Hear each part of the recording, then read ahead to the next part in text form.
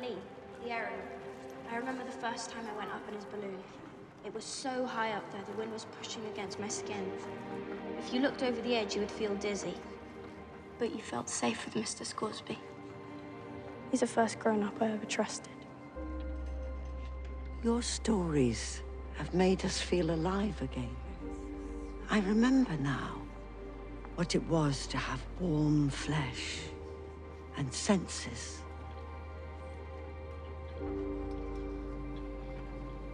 I will come with you. We will come with you.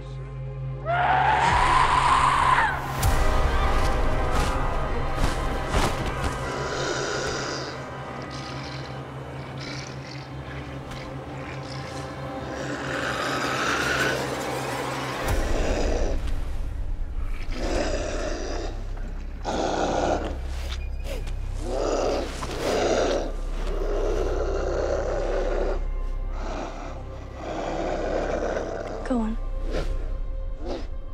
Make a ghost of me.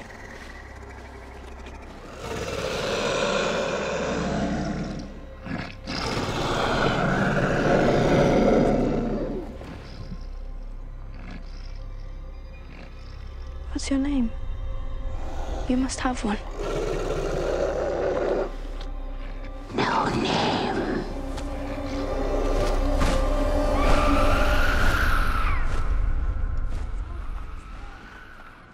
Let's go. And keep your stories in mind. I don't think they can hurt us if we hold on to what's real.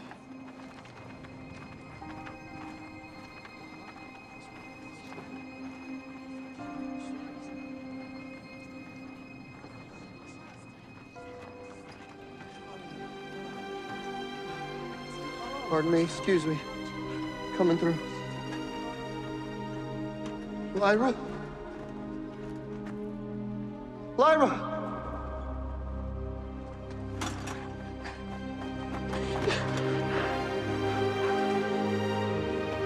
You're alive. You're alive. Oh, kid, you really had me there. Lee, you... Yeah, it's not as bad as it seems. How did you... Some excited rifleman got lucky. It was over before it started, I promise. It's fine. We're together now. Only for a little while. You don't belong here. And the word is out. Some crazy kid's got a plan to break us out of here.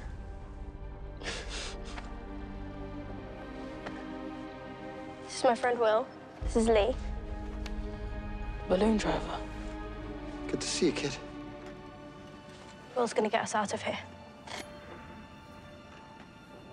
With this, I hope.